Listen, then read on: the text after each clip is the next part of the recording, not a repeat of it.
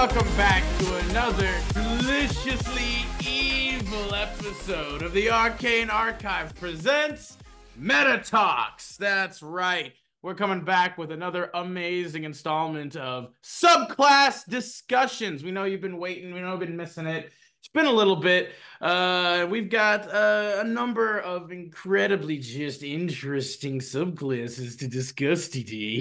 Yes. Sammy, would you like to go ahead and tell the audience what are your two subclasses you want to talk about today? I don't know what this voice is. I don't know if I'm here for it. It's kind of like one of those old like assistants to like the evil like professors and stuff. I am doing two classes. I'm doing the Hunter subclass for Ranger and the Way of Mercy for Monk. Two kind of at the opposite ends of when these classes came out. Indeed. One OG, one brand new, but hey, both of them absolutely have their merits to them. So what you're going to tell us a little about later. As for moi, I will be discussing the intricacies of the chronurgy wizard as part of the Critical Role supplement, a Matt Mercer original, along with another OG subclass from back in the day, although it was a little debatable, I guess, whether or not you were initially supposed to be playing them, but it's going to be the Oathbreaker Paladin. Quite the infamous subclass indeed, for a multitude of reasons that once again we will dive into a little bit later. But with that being the case, as always, audience, if you would be so kind to like and comment on the video, tell us a bit about your experiences with any of these subclasses, or any of them, like ideas or thoughts that you have after we kind of talk a little bit about them with you. Be sure to also obviously subscribe and share the channel if you haven't already. It helps us out immensely when we appreciate that. But without further ado, let's go ahead and dive back down into the archive. Sammy, would you like to take us away first with your first subclass? Yeah, we'll start with Hunter. I feel like it's only right to start with an OG class. Yeah, right? That's how it started. So with Hunter, it is just the penultimate Hunter archetype. It was the Ranger's Ranger back when the only other option was Beastmaster, which was terrible. Yeah, we all know. We already talked about that. We all know exactly what that means. So basically, if you want to play a Ranger, you just played Hunter. Yeah, actually, a lot of people played Beastmaster, and it never went well for anyone. Nope. But the reality was, like Hunter was all of their stuff is about attacking. There's no like. And they're not bad at it. It's not too shabby. Like it was 100% about just fighting everything. It was like a fighter, but with like cool ability, like weird abilities. You had more nature-esque kind of abilities, and like a little bit more skills here or there, and you could use a bow. It was also cool because you had to pick certain things at every level. So it wasn't like you could have two hunters at the table and they would work completely different. Yeah, they could be potentially different. But let's go over it. So you don't get any bonus spells. No. I don't think you don't for Beastmaster either. They should have. I don't know why they haven't updated that or changed it, but now with the additional Ranger spells, you'll still get access to stuff. I mean, it's the same thing for Sorcerers. Sorcerers did not used to get any additional spells for any of their subclasses, and still don't. So it's unfortunate, but it's just what it is.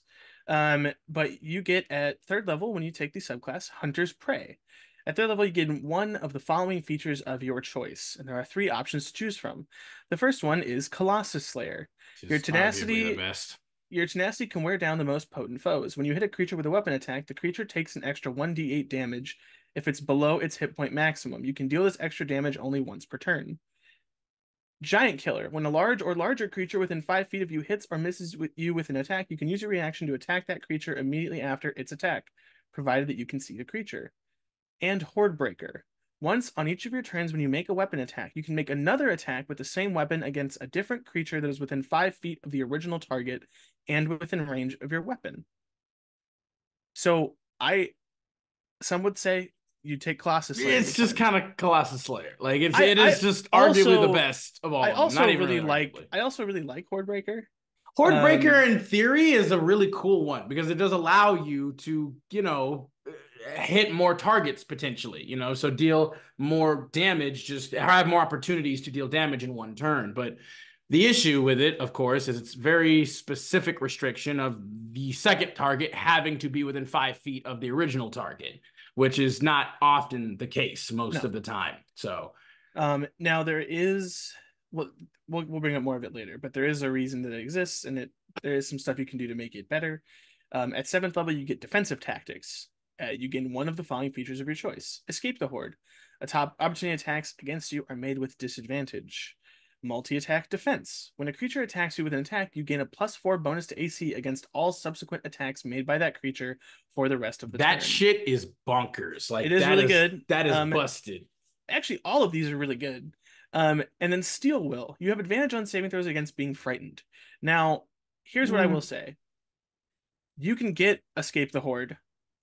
You can get other things that'll help you not That's take what I'm saying. opportunity You don't you pick escape up the horde mobile. isn't. Yeah. Just Well, pick up mobile. then as long as you attack, they don't even Yeah. get it. They don't even get the opportunity. Yeah. They're all good.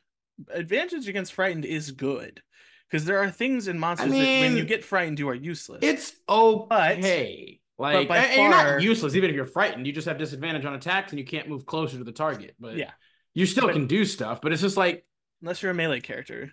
Unless you're my yeah. very first character, the barbarian who got afraid by every dragon. Yeah, I mean, well, there's that. And he didn't but... take berserker; he took zealot, so he wasn't immune to fear. Yeah. Well, I mean, that's why you have other creatures. You have a bard or wizard or paladins to help offset that, and then you don't have to worry about that anyway. So, I mean, again, to be fair, the other two, they're not bad. No, they're not bad abilities. I wouldn't necessarily know if I wouldn't call them good simply because, like, compared to the multi-attack defense, the issue being is exactly that. Like, you have a problem when you have multiple choices when one is just so blatantly better than the other two. Like that there's no real justification or reason why you shouldn't just solid, take it.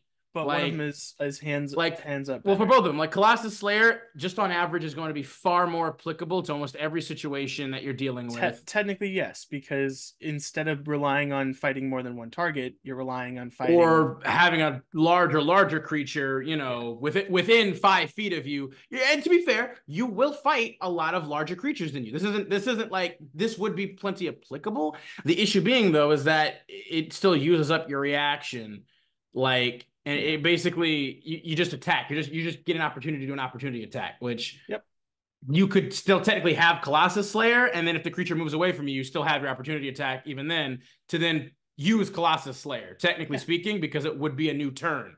So it would, Same thing with multi-attack defense. Like you just get a +4 bonus to any creature that attacks you more than once. Yeah, once that first attack goes through, it has to hit you with an attack. Yeah, so it's like so if it goes to attack you, it misses. The second attack does not get the +4. No, it's just. But you still miss the first attack anyway, so it's like. But it's nice, especially against some of the monsters in the later game. I mean, when you fight an ancient dragon, 3, 4 times a turn. Yeah, like when you have ancient dragons who can attack you 3 times and their damage is like buco ridiculous, and you get this at level 7, which is again kind of bonkers. At this point, you'll have a decent high AC, most likely, because you increased your dex. Yeah, you have dex. You'll be pretty good.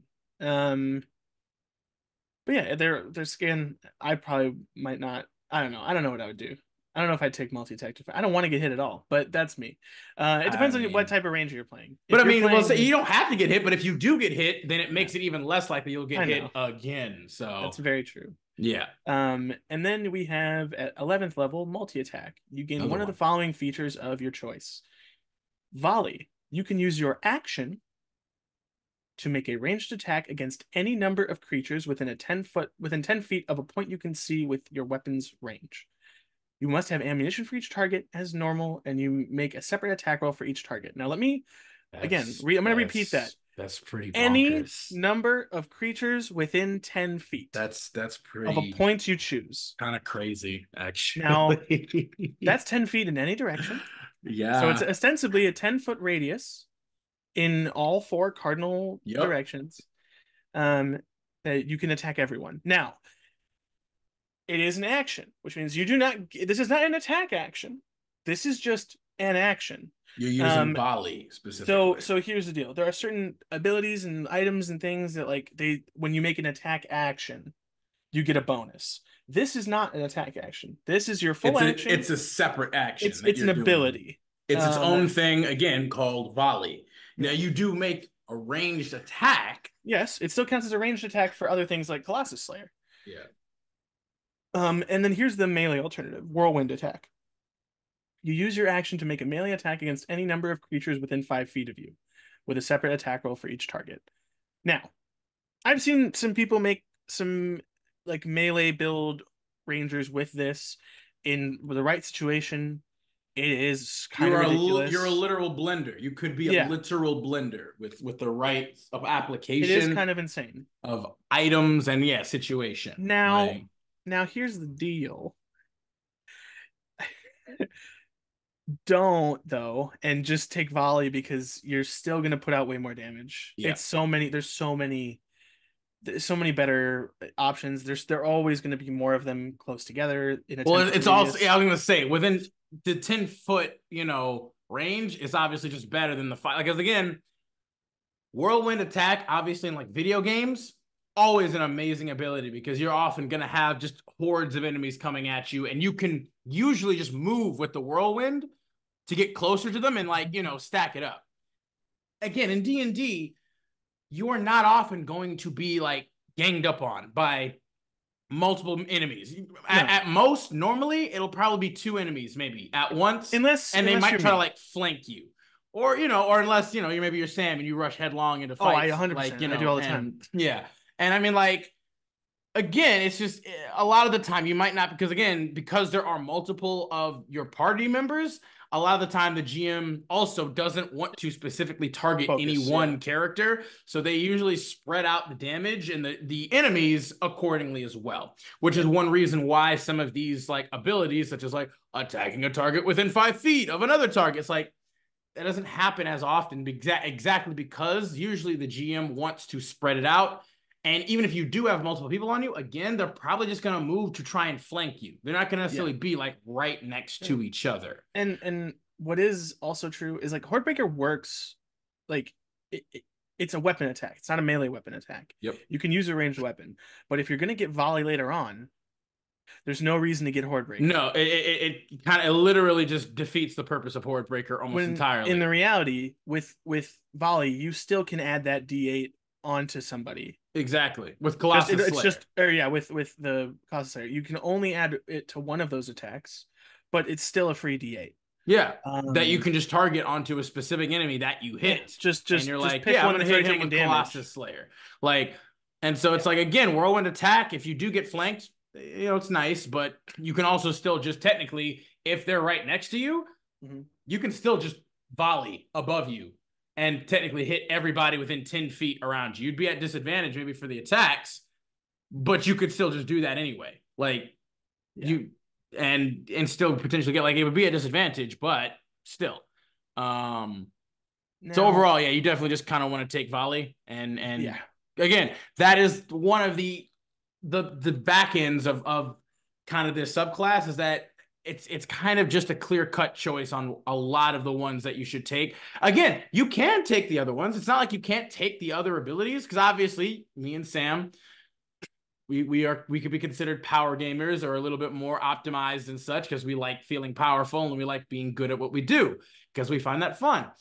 Um, but for other people who are like maybe you have a very specific type of campaign, maybe you have a campaign that is more like spooky, scary, and like you're less overpowered or like heroic in nature. And so obviously having steel will then would be incredibly helpful because maybe a lot of things are trying to frighten you. yeah, In a lot of other DMs or a lot of other campaigns, there isn't necessarily a shit ton of things that usually try to frighten you unless your GM deliberately makes it. Like dragons can try to. They're a big one. there Any are a kind, fair amount of undead, yeah, I was gonna like say ghosts certain and undead things. absolutely try to. But other than that, in a sense, there's not really a lot that deliberately try to frighten you in that way. But again, same thing. Like, an opportunity attack, same thing. Like if you're trying to like run away, if you don't have like, I mean, I still think multi-attack defense would still do you best because technically speaking, you could, you know, even if you get hit once, you're just automatically going to have an instant. You have almost the equivalent of a shield instantly with no resource expended. Yeah, it is really good. Like, and again, at Um, seventh level, like you will be fighting things that have multi-attack at that point. Um, but overall, like that is one of the drawbacks. But the other options aren't bad no, by any means. They're I just think probably the opportunity attacks one is the worst one. yeah, the opportunity because there are many other ways to just not get opportunity attacks and to either just make them not even a thing or also just have disadvantage anyway. Yeah, or And just have a longbow and shoot them from 100 feet away. yeah, or like giant killer isn't awesome either because it also is very specific about larger creature within 5 feet of you, and then you basically are just like, oh, well, I just get the equivalent of doing a reaction in opportunity attack, which is like, Well, yeah, it's yeah, it's just not. it just doesn't have enough bang for its buck like the other ones do. Like the application first, they have very specific parameters that need to be met, which aren't incredibly super rare, but they are still things that are like they cannot be applicable if you don't fight something that's bigger than you. Like that is considered large or larger, even if Yeah, they're taller than you. they have to Technically be. It's speaking, size class, it's a not. size class, and that can be Yeah, so then you're like, well, against other humanoids, you essentially do not have another ability yeah. present. Class Slayer is just gonna be better. Yeah, it's just more applicable. Like that, And and it that's what we like. and it can be Anything that is used. They can be used with either one of the multi attacks if you want to exactly. take one over It the other. also synergizes with the rest, which is again another thing we always say when we have these subclass discussions. Any subclass or any ability in a subclass, you can see its true worth and its value and its ability if it is going to be applicable throughout the entirety of your time playing this character, Yeah, right?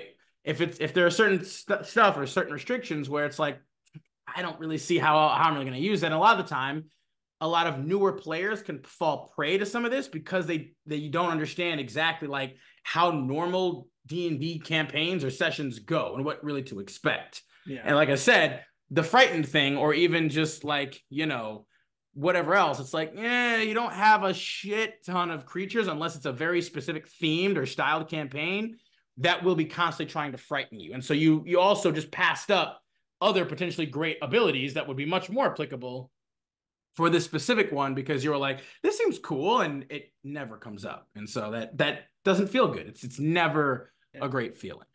But um, again, there's the multi attack options. They're both usable. They Even the are, whirlwind attack is usable. Like, yeah, for um, sure. Especially if you're like Sam, you get into the thick of things with yeah. melee. But volley is just It's ridiculously just better. It's just far more any applicable. number of creatures. It just gives me the idea of like, if your DM likes to do like grandiose like, you know, RTX style like war I was campaigns where gonna there's a lot say, of yeah, like there's things like that, because you could literal hop on a hordes of wall. enemies. Yeah, you could Yeah. hop on a wall and kill and like hit like everyone in a 10-foot radius in like it's a 10-foot radius, so 20-foot diameter Yep. square basically, or circle, I guess it would be. If you have a good bow, like if you That's have like a if you have an oath powerful, bow. Like if you have an yeah, oath bow, which you're doing like extra damage and like you got extra shit going on, yeah, that's fucking insane. You get like some specialized arrows and things like you that. can wipe out whole squadrons by yourself, like It would because be it would you could just do it every turn. Now, to be fair, again, you would have to target. You can only hit each creature once individually. Like you give up your focus fire multi attack, but in lieu of just being able to hit multitude of people, to hit everyone. yeah, and obviously Also, again, you do have to use ammunition still, but yeah, most D&D games, unless you're using necessarily. specialized ammunition, Yeah. And which that's a again, little bit a different. lot of the time, a lot of D&D campaigns also, to be fair, they don't necessarily keep track of ammunition like that because Except for the special ones. yeah, except for very special ammunition because again, it's like if you're a ranger and you're going for like an archer build You're like always gonna, that, yeah, you know how to make arrows. you should know how to make arrows on top of the fact that it's just easier. It's just like it's in my opinion and I think in a lot of people's opinion,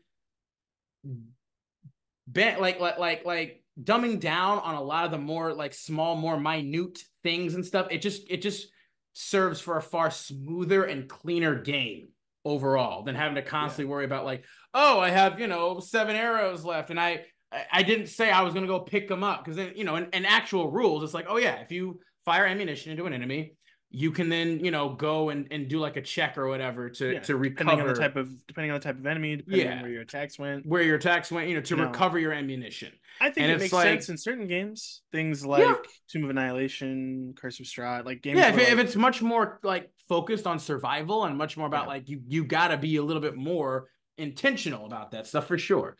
But in games where you're not necessarily stopping off at towns or whatever very often, you're always on the move. It just becomes it becomes tedious and bogs down the game unnecessarily in a multitude of ways when other people have like, yeah, I've got magic swords and items that I don't have to like, I don't have to clean of blood, or I don't have to like sharpen and keep up, other things with yeah, equipment. keep them from rusting and Exactly. Or breaking. or dulling. Like it's like, if I you have to don't, keep the wooden shafts general dry so they upkeep don't of mold over. equipment is just tedious and Yeah. unnecessary in most games. Flavor wise, So it's awesome, but yeah. the actual having to write Needing it all to like, down and do yeah. all that shit is not fun.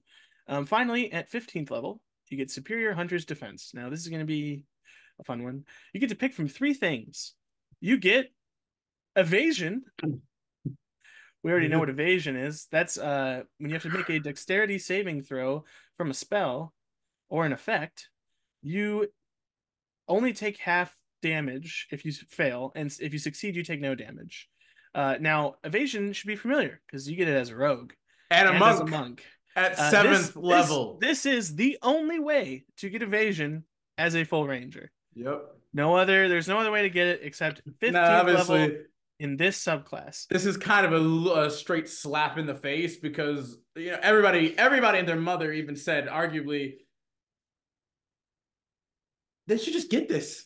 No, I like this. No, Rangers I don't should think just Rangers get should. they have the opportunity. Not even like, it's not even guaranteed. It's just they have the opportunity with this subclass to get Only. to get an ability that both rogues and monks Personally, get literally half a level before, at half the level. yeah, This is I don't 15th level right here. yeah, personally I don't think Rangers should get evasion.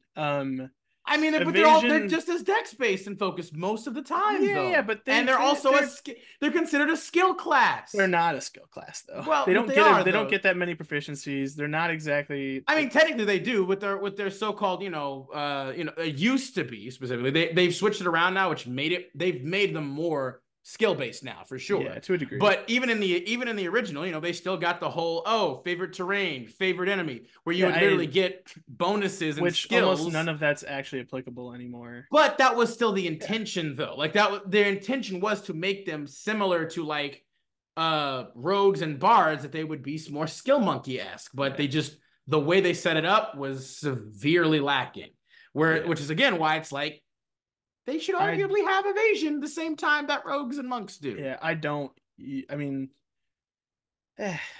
I think we have enough people with evasion personally. Do we? It's only 2 classes. Yeah, it's also a really, really good ability. Yeah, it's very strong. And yeah. I think of any class, Rangers probably deserve to have it, Sam. Well, of any class. Play more hunters, I guess. Wait, play a level 15. Yeah, all the way to 15 for sure. Yeah, let's do that. I mean, I don't know. I've had plenty of characters get that level, but I also play different kinds of games. Yeah, and you've been able to stick with one of the same groups for over 6 years. So yeah, Mr. Entitled over here. Now here are the other options that you can take but shouldn't. Yeah. Stand against the tide. When a hostile creature misses you with a melee attack, you can use a reaction to force that creature to repeat the same attack against another creature other than itself of your choice. Now, here's an interesting thing. It says it does not give a specific range requirement. Yeah, but like you can't just make it attack something that it can't reach. I mean, that's kind of the thing where it's just this is like that's a really poorly worded skill. I mean, it's not, because like technically speaking, just because it doesn't say that there's a it's a melee weapon range. Attack. Yeah, because like again, if the creature can't make a melee weapon attack against, it just doesn't. It just can't. Like it's like, again, if it can't reach the dude, it can't make a melee weapon attack. So it's like, but this is only if it misses you, which is I mean, it's a weird ability. I mean, And then you can also technically get, it would stack with the previous ability yeah, with it'd be defense. Like if fun. he hits you the first time and he swings and you have a +4 to your AC, he misses. You could Yeah, technically then use this to I make guess him you attack can. someone else. But Or you can take uncanny dodge. Jesus. Now, again, I'm okay with evasion being here. Why the fuck is uncanny dodge here at a level 15? Like that doesn't make sense. They're Once not again, those one two can skills. arguably just say they should just get access to that at a lower level. One Like one of one of these is not like the other. at this point, you're a 15th level ranger trying to act like a 7th level rogue. Like Yeah, it's what cool. is this? Like I like this is what I'm Um, like again, uncanny dodge is a great ability. It's quite powerful, It literally allows you to just have any attacks damage that's against you as long as you can see it coming. yeah, just the one Like though. but still it's a reaction, but it's still essentially the same as like basically getting like if for instance you have a dude who hits you with the first attack, uncanny dodge is a reaction. Now you have a +4 bonus to your AC to make it even less likely that they'll hit you for the next ones. Like, so he didn't even do full damage against you for that first attack, and now you're bolstered up and ready to go. Like, this Yeah, allows you just far more survivability. it is a Evasion, bit of a combo, yeah. evasion is nice because it's like if her deck saves, the issue being though, especially take it from me as a person, I love monks, I love rogues, so I've had evasion quite often. You will not believe how often GMs deliberately try to attack you with abilities that are not dex based. Yeah. They will constantly try to be like, make a con save, a strength save. They deliberately because all GMs hate and loathe evasion with the burning passion of 1,000 fiery suns. They will always make it their life's goal to never target the rogue or the monk with a dex based saving throw. And it kind of sucks because it's like that's the point of the character and the ability. Okay. Like Yeah.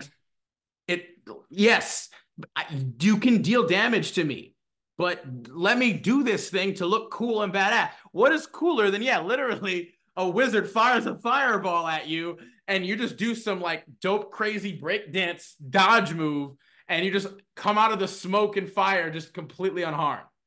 Like, that's great. Along with the fact is, to be fair, in regards to me, I am a serial horrible roller. So I might still most likely fail to save, and I'll still only take half damage though. So I still take damage. So it's like, but this at this level, at 15th level, like don't get me wrong. Again, evasion is probably going to be super helpful because you're going to be fighting a lot of stuff that has like a lot of AoE attacks, a lot of AoE Yeah. abilities, and they hopefully will be dex for the most part. But uncanny dodge is also just something there. It's like, hey, once per turn, or what rather, sorry, once per round, you can just have any attacks damage, and specifically attack, not just damage in general, but any attack roll made against you. If it hits you, you can just have that damage. Yeah. It is nice. I will say evasion is just really good because as much as the demon is going to try to throw stuff at you that isn't dex based, a vast majority A of lot of shit is a a lot of lot area of of effect and damaging high abilities, damage. Yeah. a lot of area of effect high damage abilities are dex based. Mm-hmm. And being able to just be like Yes. Yeah. Like is a great feeling. no. Like just like you're just Yeah. like Have you ever thought of maybe not no. actually? Mm-mm. Like my Like my I say rogue no to that. No. yeah, my rogue fighter combo with with having evasion and uncanny dodge and it's you just a lot of things you just don't take hits from. You don't take damage and it's nice. It's nice. It It turns feels you good. it's also really fun because it turns you into like a mage's worst nightmare, um, which can be great. So that's just me. That's kind of my I I like mean, same. it's It's just kind of a shame that they're getting this at 15th level, and you only get one. Like obviously, again, stand against the tide, kind of bad, pretty bad. But evasion and uncanny dodge, it's like again, it's like I'm 15th level ranger, and I can basically be like I'm trying to be a 7th level or maybe only like a 5th level rogue. Like choose one of the two. I am only now getting access to being a 7th level or 5th level rogue. Technically, not even truly a 7th level rogue, because at 7th level, rogues again can do both of these things. So you will technically kind of just be a 5th level rogue. So it's like, I mean, to be fair, you do get a number of other abilities that are very cool at this point. This, however, of course, being the capstone ability for this subclass, is just a bit underwhelming. Because it's like the writers or the creators like lost ideas or inspiration of any kind of more original or interesting ideas, and they were just like, let's just take stuff from the rogue and give it to the ranger now. And it's like, yeah, but I see, that's what I'm saying. See, my cat, he also agrees. He's like, yeah, that's pretty lame. I know, but I'm telling him, man, it is lame. It's pretty lame. But that being the case, it's like it's still a good subclass. It is. It's still a cool, interesting subclass, even up to this point. But definitely, it's nothing flashy. It's nothing real, ostentatious or whatever. But it does what it does pretty well. And what it does normally, if you want to build it right, is it deals damage, is what it's supposed to do. It is the damage dealer ranger class. That's what Hunter's there for. Now, there is an argument that other later on ranger subclasses can arguably deal kind of more damage, but this subclass is still cool in a lot of ways. Again, Colossus Slayer is still awesome. Multi-attack defense is great. Volley is super cool. Like, if you get the opportunity to use these abilities, they are cool and they feel good to use when you get the opportunity to use them. Yeah. They do a good job. And they feel good. It's just satisfying. It feels satisfying. It's kind of funny that it still works as well as it can. Like, it could work this well. Considering how much they've changed. Simplicity often is, it withstands the test of time because it's just simple and straightforward. There are certain aspects of anything, of everything that's just like, these are the foundational stuff. And if a certain thing takes care of and handles and covers those foundational things, it usually can last for a long time and still is applicable and effective. Anything else, Ken, you want to talk about with the Hunter, bud? No, that's all I got, I think. All right. Well, yes, buddy. Yes. I know. We're moving on. I know you wanted to talk about this particular class as well. You were excited.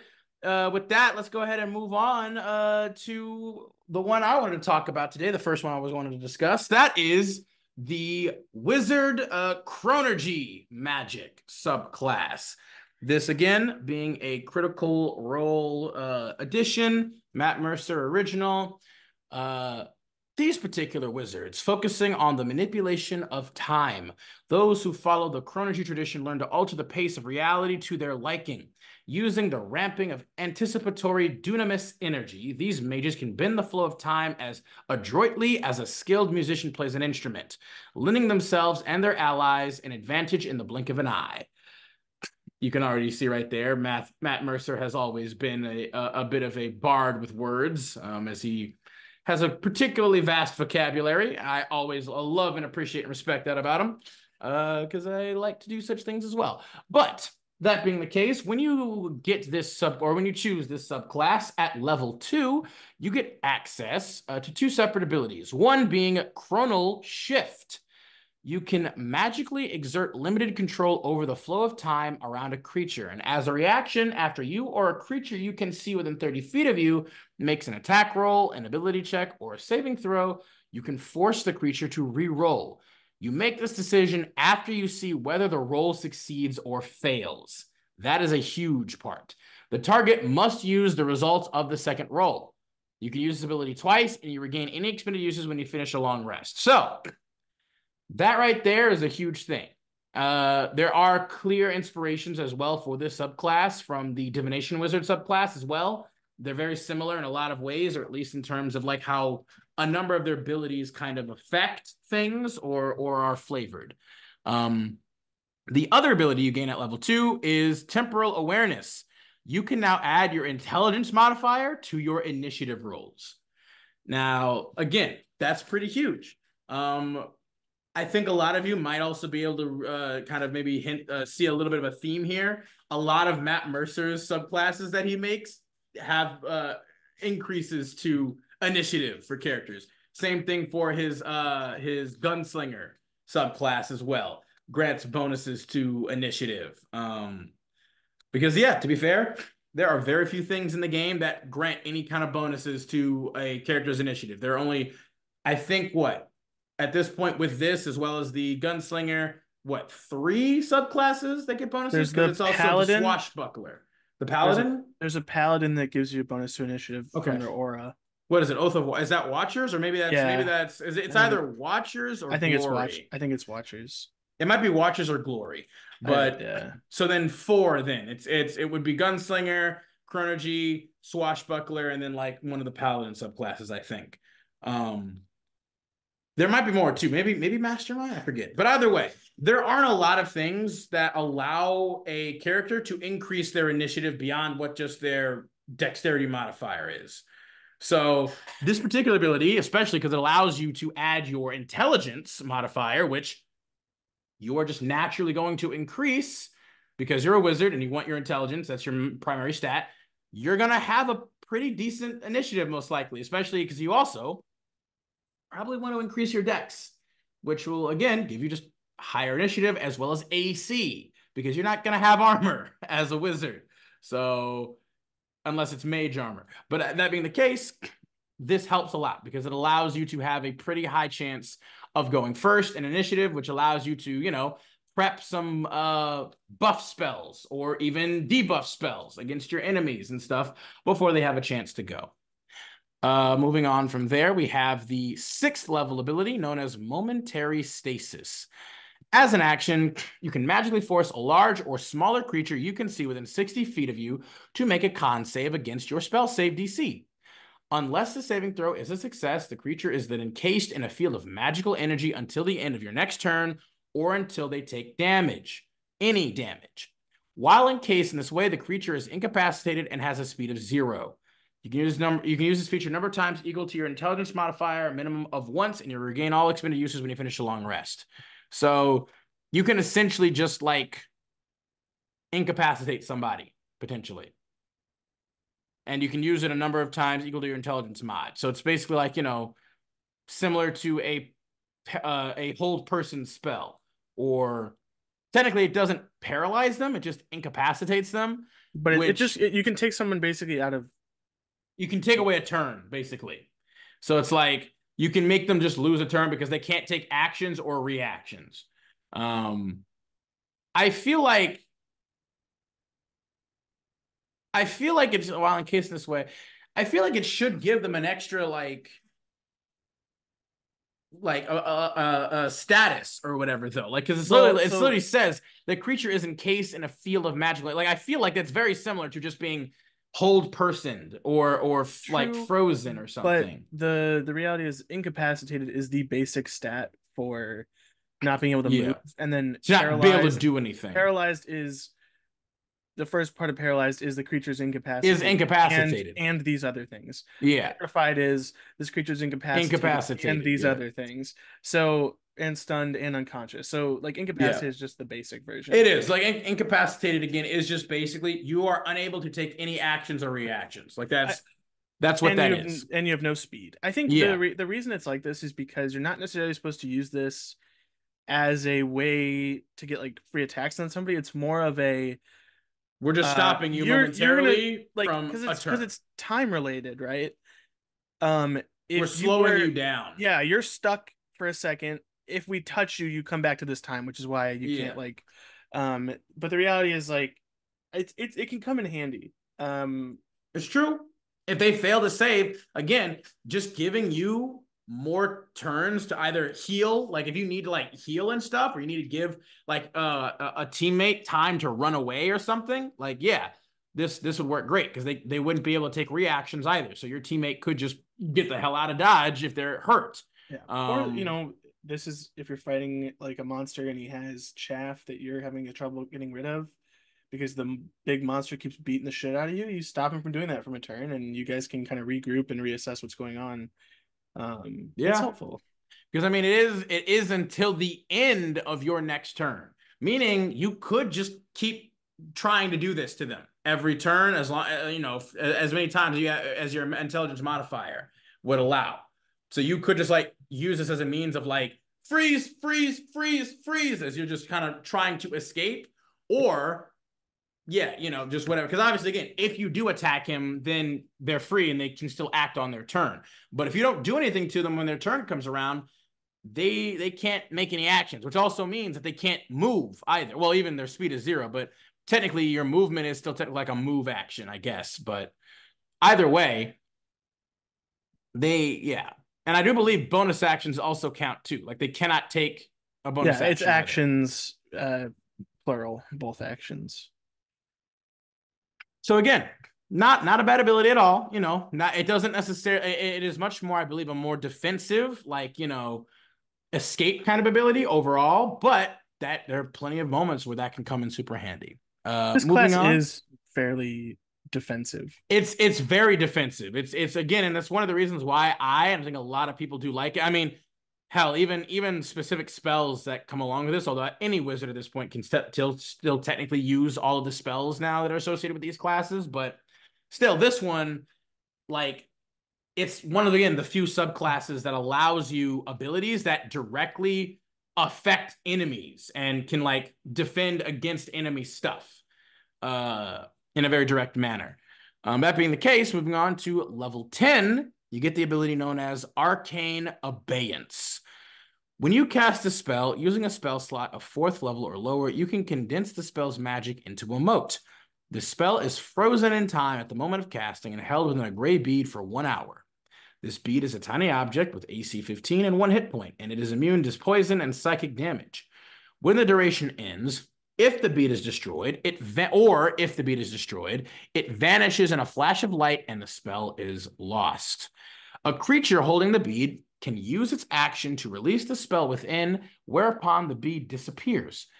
The spell uses your spell attack bonus and save DC, and the spell treats the creature who released it as the caster for all other purposes.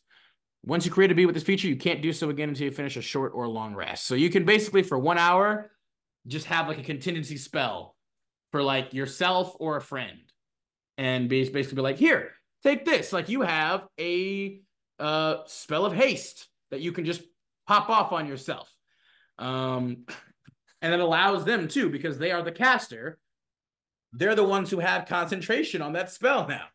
So you could give it to like a barbarian or a fighter or a paladin who all probably have decent constitution and probably have constitution saves or whatever. And they could be a menace. They could be an absolute menace because they're the ones, because they're not going to be casting any other spells too, for that matter. Especially although I guess technically with a barbarian, they wouldn't be able to, because if they go into rage, then they couldn't concentrate on the spell. So technically it would probably be best to use it on a fighter or a paladin who they don't necessarily need to use concentration spells at all. I mean, heck, maybe even like a rogue or a monk would be great to use it on, because their speed would increase a ton for the monk, as well as like getting some extra AC for both the monk and the rogue. Like an extra attack also would be great and helpful. But yeah, definitely a helpful ability to have. Obviously, the only real restriction is the fact that it only lasts for an hour, so you have to keep that in mind. You can't do it like you can't just be like, I'm gonna save this up for 8 hours just for a full day. It's like it does have to have some initial like strategic prep, I would say. Moving on to the final capstone ability of the subclass, it is known as Convergent Future. You can peer through possible futures and magically pull one of them into events around you, ensuring a particular outcome. When you or a creature you can see within 60 feet of you makes an attack roll, an ability check, or a saving throw, you can use your reaction to ignore the die roll and decide whether the number rolled is the minimum needed to succeed or one less than that number. Your choice. When you use this feature, you gain one level of exhaustion, and only by finishing a long rest can you remove a level of exhaustion gained in this way. So this is a very powerful ability. And I do really love how Matt kind of offset it by giving you that caveat or that detriment of exhaustion. And you can only get rid of this exhaustion by long resting. You can't use like greater restoration or whatever. You can maybe do a wish spell, but like this thing basically just means that you can just make either someone succeed or fail at any check within 60 feet of you. And even more so, it's kind of an extra FU because it's like they literally fail by one less than what they would have needed, regardless of what they roll. So it's like you have like an individual who does a saving throw, succeeds on a saving throw against like a disintegrate spell, right? And they're like, yeah, I succeeded. And you're like, no, you don't. Convergent future. And they're just going to take that damage. Now, again, you do get exhaustion, but the first exhaustion, you're only going to have disadvantage on ability checks at that point. And essentially, like, I mean, it is just the way of like if you have a big bad and you have something that's going to fuck them up and you want to make yeah, sure that they don't save. It is one of those things like you have to make the choice, the right choice at the right time. But man, if you do, it's a huge thing. Or even like, for instance, if you could do this with a creature who has technically failed death saves, like a death saving throw, if they failed to save, you can change it. You could technically change it. And to be fair, you can do this as many times as you have exhaustion levels. Now, again, the more you do it, the heavier the toll. Again, as you accrue exhaustion points, you will inevitably end up dying. Like if you get 6 exhaustion points, I believe is where you die. The first level exhaustion, not terrible. You only have ability checks at disadvantage. Second level, I believe it's attack rolls as well, I think, or maybe it's speed. I think it may be your speed is half. Third level is when it's like attack rolls and saving throws, I believe. I think I'm wrong about that. Hang on, I can even just freaking check it real quick with a character because I think first level is definitely your ability checks are a disadvantage. I think second level is when your speed is halved. Bloop. Bloop. Yeah. So first level, disadvantage on ability checks. Second level, your speed is halved. Third level, you have disadvantage on attack rolls and saving throws. That's huge. And then fourth level, your hit point maximum is then halved. Fifth level, your speed is reduced to 0, so you cannot move. And then sixth level, you just die. You're just dead. Yeah. So you technically could do this a maximum of 6 times, but you're really not going to want to. Like, it's at most, you probably only really want to do this twice in any combat if you can help. Because the problem too being, you can't get rid of this anyway except for long resting. Meaning that you would have to long rest again, depending on how many times you do it, you would have that permanently, that exhaustion would be permanent until you long rest the amount of times that you have exhaustion. So this is a huge, I love these kinds of abilities too, because it is a very powerful ability, but it also is one that's like, hey, if you are not careful, this could be hugely detrimental to you. And it could change up the nature of an encounter like super quick in a multitude of ways, where at first, hey, you saved that guy, but now you have disadvantage on all ability checks. Hey, you saved him again, but now your speed is halved and you can't move nearly as fast. And then finally, you get disadvantage on ability check or on attack rolls and saving throws, and that dude now targets you because you keep saving people in those clutch moments, and you can't get rid of it. Like you're in a dungeon and you have to either long rest to get rid of it, or you are stuck now with disadvantage on basically everything. It's a big one, but it's definitely amazing and cool for what it gives you and for what it potentially risks for you. But overall, this is also why this particular subclass is hugely popular. A lot of people really like this subclass because it's so badass and broken. A lot of GMs hate this subclass because it's so broken in a number of ways, because it allows so much defense. Like, again, this subclass is primarily built around essentially screwing with your enemies, defending and like making all of your enemies and sometimes even your allies successes into failures, and protecting or just shutting down the successes of other people. You can also, in some of them though, help people to succeed as well, of course, too. That is also a potential thing you can do. But overall, highly powerful subclass, really fun and interesting because of its ability to control and manipulate the battlefield and your enemies or even your allies to a very potent extent. But with that being said, let's go ahead and move on to the next group of subclass that we're talking about. Sammy, go ahead, take it away. Yeah, I have the Way of Mercy monk.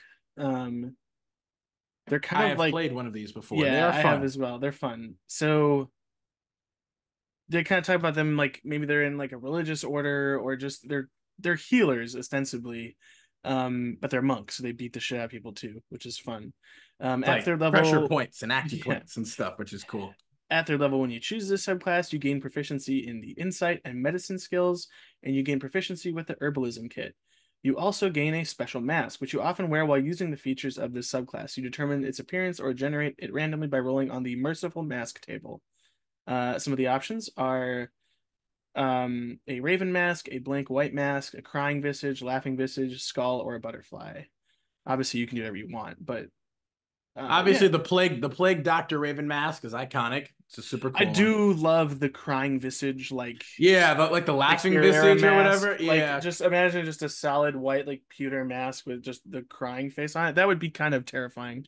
Yeah. Um, Or just like a skull, literally like a yeah, skull mask, yeah, that'd be cool where you're too. just like, Um, ugh. yeah, and Like then Cinco de Mayo. Oh oh, yeah. that'd be cool. And then you also get Hand of Healing at third level and Hand of Harm. Hand of Healing. Your Mystic Touch can mend wounds. As an action, you can spend one key point to touch a creature and restore a number of hit points equal to a roll of your martial arts die plus your wisdom modifier. When you use your Flurry of Blows, you can replace one of the unarmed strikes with the use of this feature without spending a key point for the healing. At third level, with Hand of Harm, you use your key to inflict wounds. When you hit a creature with an unarmed strike, you can spend one key point to deal extra necrotic damage equal to one roll of your martial arts die plus your wisdom modifier. You can use this feature only once per turn. Now, what this allows you to do is, at least for right now, if you're fighting with another melee fighter on your team, or someone else that's in the front or midline with you, you can, for all intents and purposes, spread your attacks around to both do extra damage to enemies, or if you need to, throw hit points into your allies. Little extra bolt, like a Um, little cure there is wounds. also there is also nothing on here saying that you can't heal yourself. I was gonna say you can just punch yourself real quick, just You can heal tap yourself. yourself, which is super cool. Um, To build on that, at sixth level, you get Physician's Touch. You can administer even greater cures with a touch.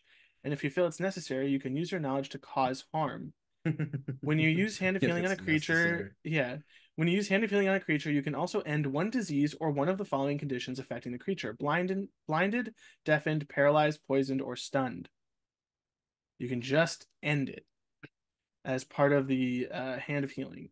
Or when you use your Hand of Harm, you can subject the creature to the poison condition until the end of your next turn. Now, they do not save against that. No. If you hit the attack and use Hand of Harm, you can just poison them. They Yep. just get poisoned. It's Awesome, because pretty then they're going to have great. disadvantages on attack rolls and ability checks. Yep. And there is no saving throw. Doesn't matter if they have advantage on saving throws No, against it. no. If they're The only immune thing to the that poison I was gonna condition, say, if they're immune to that, I guess it don't go doesn't do fight. anything. Don't fight anything from the lower planes, Yeah, and you'll be literally. fine. That's the one issue is obviously a lot of evil shit is normally immune to poison, Any unfortunately. lower planes, you can kill a bunch of evil shit in the Feywild if you want. But they're not as well. Yeah, I mean, it Yeah. depends. Like, But then to build Even on a lot of them are your technically immune to poison, though, too. true. Like, yeah, I was gonna say even they have a Some of lot them of are poison some of them are immunity. immune to the poison damage, but not the poison condition. It's also weird. There are plenty of things like that where you're like, oh, it doesn't take There's damage, two but so it there can be poisoned. for Okay. context, there's two poisons. Yep. There's poison damage and being poisoned. Being poisoned doesn't necessarily mean you're going to take poison damage. So It no. I get it. I get Yeah. that there's some things that they I just kind of had to fuck around with. well, I also understand because it's basically like, oh, you are, it's not a disease, but it's like you are getting sick from the Yeah. point from being like And not there's even some you don't take damage from it that like no, hurts, it's but your just body just reacts to it in a yeah, poor manner. it sucks. It's like allergies, like Yeah. it's like, It's hey, like you're having allergies. an allergic reaction to this thing.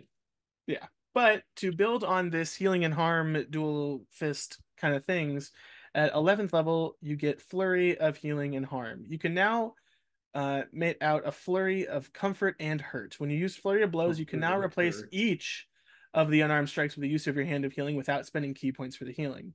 So you could, for every flurry of blows attack, heal somebody. In You have addition, two extra, so it'd be 2d8 instead of just a one.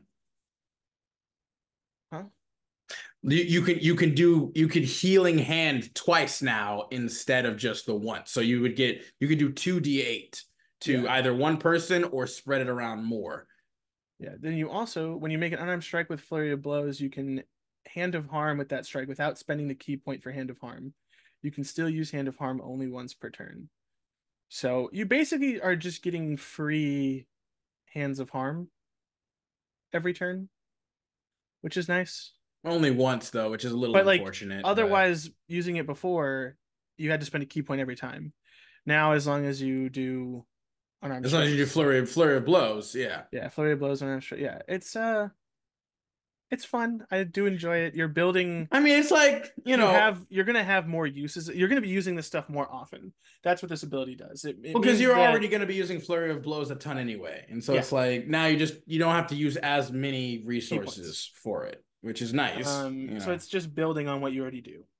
And then the cool bit at the end here with its, I guess the class cap or the subclass capstone is Hand of Ultimate Mercy. You master your mastery of life energy opens the door to ultimate mercy. As an action, you can touch the corpse of a creature that died within the past 24 hours and expend 5 key points. The creature then returns to life, regaining a number of hit points equal to 4d10 plus your wisdom modifier.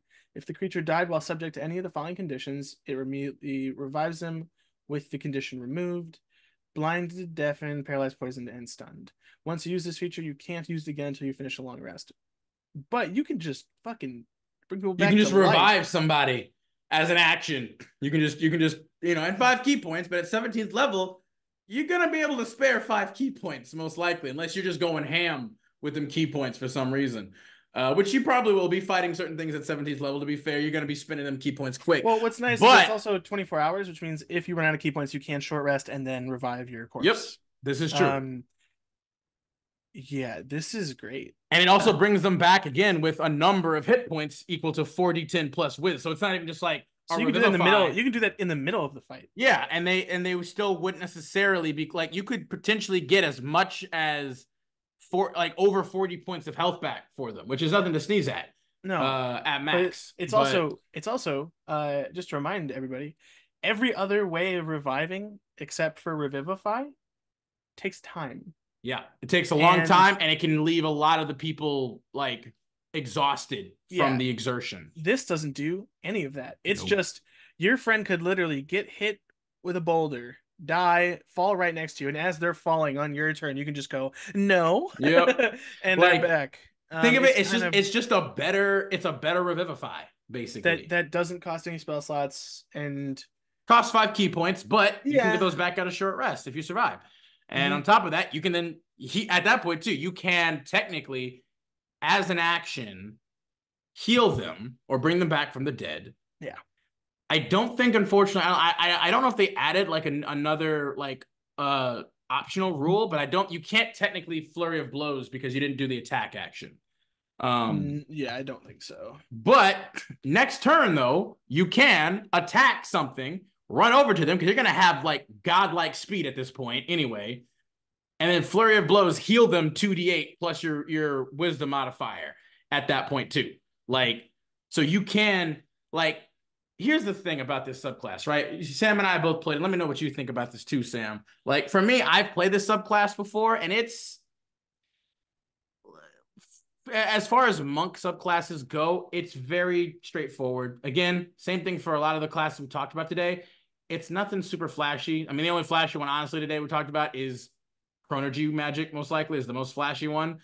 But this is not flashy at all. It is literally very straightforward. It is highly dependent upon Flurry of Blows, which is still nice because you're going to be using Flurry of Blows all the time. But even like, the healing, it's not anything really big. It's, again, it's a D8, or well, technically with your martial arts die, as you get higher in level, it increases. So it starts off like a D4, and then I think at third level, I think you get a D6 at third level. It's a D6 at fifth level. Okay, so you're gonna start off with a D4, and then you'll get a D6, and then you're gonna get a D8, and then a D10 for the final thing. Yeah. And so it's like, it gets better for sure, which is nice, always great. But even then, it's technically still gonna be essentially akin to just having a cure wounds spell for a lot of it. It's not even like essentially, yeah, it's gonna be around a cure wounds. And obviously you don't have the option of being able to increase the healing by like increasing like the spell slot that you use for it.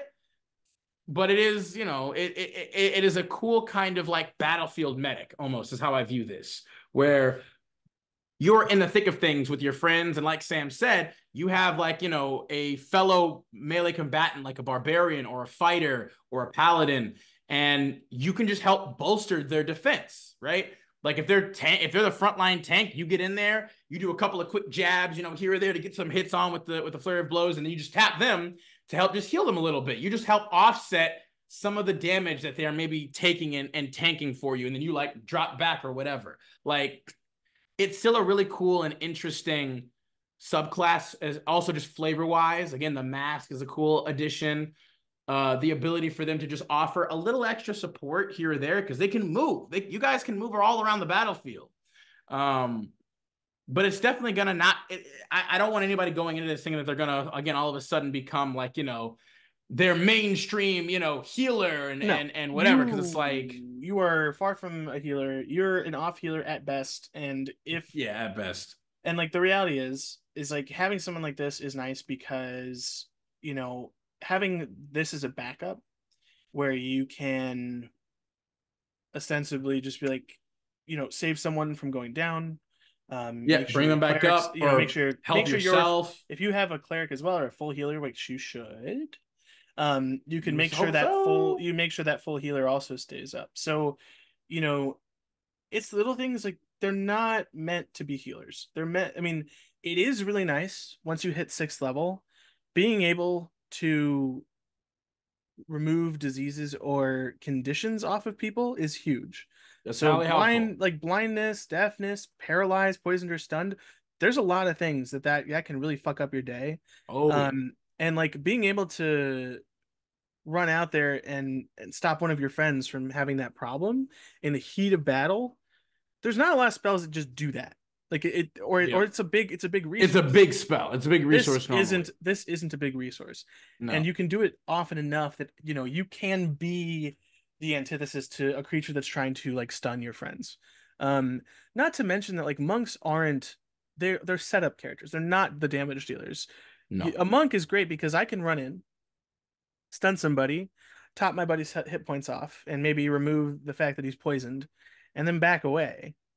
And now that stun guy that's in front of my fighter is going to get the shit kicked out of him by the ranger hiding in the bushes and the fighter right in front of me. Like you're not going to be the center of attention, but you're going to help facilitate, which is why that's usually monks in a nutshell. Monks will never be the big damage dealer of any party. Like no matter, I mean, even open hand until you get like that 17th level capstone ability, you're still not going to be the primary damage dealer of the party, like at any point. Monks are they're chippers. Monks are chip damage, and they are chip damage, and they're usually very hard to take out in a number of ways because they have a lot of abilities that allow them to like defend themselves or like heal themselves or protect themselves. Like usually at higher levels, lower level monks, it can be pretty easy to take them out because they haven't built up enough key points to really like do a lot of stuff or protect themselves. They are very limited. Higher level monks though, they can be incredibly dangerous and super annoying because they have the ability to not only like shut a lot of enemies down with just the stunning strike alone, but even to again like ranged attacks that aren't magical. They can just stop that shit, or at least once, obviously, because they only have one reaction. But they can still do that. Ranged attacks become nothing. They can jump off of incredibly high structures, buildings, cliffs without taking any real damage. They can run across vertical surfaces and on water and stuff. Like they are super cool and badass at higher levels and become very difficult and a high nuisance because of their ability to just control and affect everything around them without without them really being able to be affected in any way. Because they can also like if somebody frightens them or charms them, they can just stillness of mind as an action. They can just get rid of that. It's not a thing anymore for them. They're just like Yeah. no, So, but they are not about being high damage dealers. Like you can get up there if you have a certain item and stuff equipped and you're just dealing, you're attacking this dude 4 times in a row. And even with this, like Hand of Harm, you get an extra D8 or a D10, of necrotic damage, plus your wisdom modifier. So it's Yeah. like, it's not nothing, but it's also obvious. It's still not particularly substantial or big for you, but it's still just like, hey, hey, you know what though? Get a monk weapon though. You have a monk weapon, like you do the dedicated weapon ability, the optional feature. Get you can get a flame tongue weapon, and now maybe you will be doing some decent damage. You can attack like twice with a flame tongue, and then flurry of blows, and then one of those is your Hand of Harm. Like that's not meaty. That's not small damage at that point. So there are No. ways that you can be decent, but you're still probably not going to be ever as like explosive as No, many but others. you're gonna be annoying. Very so, very much so. You're gonna be constantly out here, making sure your friends don't fall, making sure enemies kind of stay in a place, keeping your friends from being stunned and things of that nature. Like you are a combat medic, Oh yeah, but emphasis on the medic. You're not a healer. yeah. You patch someone up to make sure they can keep going. You You're you not don't like have you don't have a lot of permanent solutions to things no. that are like it's quick fixes. You got a number of real quick fixes and that can get somebody back in the game. Yeah. Then again, I mean, look, the 17th level ability and the 6th level ability are pretty big. They help out a lot. Like, but for yeah. those statuses, nothing to sneeze at. If you get hit with one of those, it can be And pretty bad. also, I mean, this is up to you. I would say that also the 24-hour thing would also still work if you use gentle repose Yeah. because it's not a spell, but it says it effectively extends the time limit on raising target from the dead since days spent under the influence of the spell don't count against the time limit of spells such as Yep. raise dead. So like technically if you have someone that knows gentle repose or have an ability or like some way to use gentle repose, Spare the dying or whatever. there Although you technically, can once a day revive somebody. That's pretty yeah, big. Being able to go and like that's almost like you could make money doing that.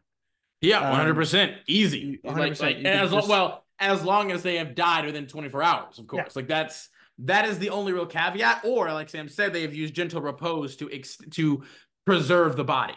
Um, but you could totally just do that, like but it's a powerful ability for a reason. Like it's that is a true 17th level like capstone ability there, being able to just revive again. It's literally just a better revivify yeah. in almost every way, like because The you only heal them a decent amount and it takes 5 key points. You can only do it once every long rest, but still it also cures blinded, deafened, paralyzed. Like if they're still technically gone. To be fair, I will say though, I feel like most tables, if you like go down, if you actually like die without while still technically having one of these statuses or whatever on you, I think most of the time you're just kind of cleared of those statuses anyway. So like, but if at any point the GM wants to try and make an argument that, well, you're still this, it's like, well, actually, I think the no, I'm reason not. the reason it's saying this is because technically, if you say you're in a fight where someone casts blindness on you, and you go down, if they're still holding concentration on that spell, there's Yeah, no there's reason no that when you reason get why that if you you were to shouldn't get still back up, be. you would still be blind. Yeah, So I think this is because this is supposed to be used in the middle of combat. The fair. fact that it heals you more, the fact that there's no adverse effects to you dying and then coming back, the fact, I you know what I mean? Like it's one of those things like in the middle of a fight, your friend goes down, Yeah, normally have boom. to go down. I mean, Yeah. I will say, and a lot of the time, a lot of those spells do have caveats saying like you have to target a creature. Technically speaking, once you officially die, your body is no longer a Yeah. creature, but it's an object now. Yeah. So, like again, point being though is again there is certain precedents where GMs could maybe make an argument that well you're still under this effect, but with this it just you're just not. It doesn't matter. Fuck, maybe you're cursed. I don't know. Like there could be There something. could be certain things. Either way, with this, it just means that those conditions are now they're gone now. Yeah. If you at any point, if anybody wants to try to make an argument that you still have some of these conditions on you, even if you came back with this, they do not. They are gone. Yeah. So that's still just that helps to increase the value of this ability beyond it just being like a better revivify where hey now you also have some hit points back too potentially, you know. So still great, still awesome. The ability to again like combat medic just give a little extra survivability to yourself or to your friends, a little bit extra control, and even a little bit extra damage doesn't hurt, it doesn't hurt. Overall, but I still feel a fun subclass. I Mhm. enjoyed it when I played it. I just again for any of you guys looking for something like a little bit more like just be aware you are not going to be like an uber healer by any means. You're still going to kind of just primarily be doing the thing that monks do, which is just punch and kick a lot. Is just primarily what you're going to be doing. So just manage your expectations kind of like that, a bit. Anything else about the Way of Mercy, Monk, my friend? No, that was it. All I right. think it's fun. It is a fun subclass. Again, I did enjoy playing it myself. Let's go ahead and move on to then the final subclass that we'll be discussing for today. Again, an infamous fan favorite, but also kind of a fan loathment, I guess, if that's a word. The Oathbreaker Paladin. Now, an Oathbreaker Paladin essentially is a paladin who breaks his or her sacred oath. Shocker, I know, right? To pursue some dark ambition or serve an evil power. Whatever light burned in the paladin's heart previously has been extinguished, and only darkness now remains. A paladin must be evil and at least third level to become an oathbreaker. The paladin replaces the features specific to his or her sacred oath with the oathbreaker features instead. Now, obviously, you don't necessarily have to start out technically as like a different paladin to then become an No, oathbreaker. because you take your oath before you get the abilities from it. Yeah. So it's like you can do this though. Like this is and technically speaking, an oath like you can only really be an oath breaker as it says if you're evil and if you're Uh, deliberately trying to like whatever. You don't have to though. Like it's not evil. It's not that you're necessarily like the worst well, guy, but you don't have to be. it's using a dark power to get what you need because the other powers didn't work. So, Exactly.